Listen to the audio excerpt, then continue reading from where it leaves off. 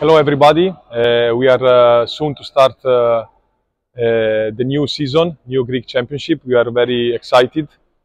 We play home Saturday. We hope to have a good start.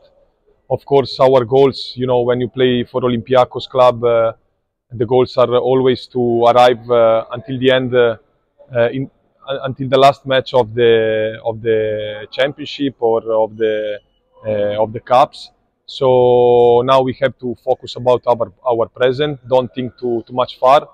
Give our best always in the court. Be a team in the good moment, in the bad moment.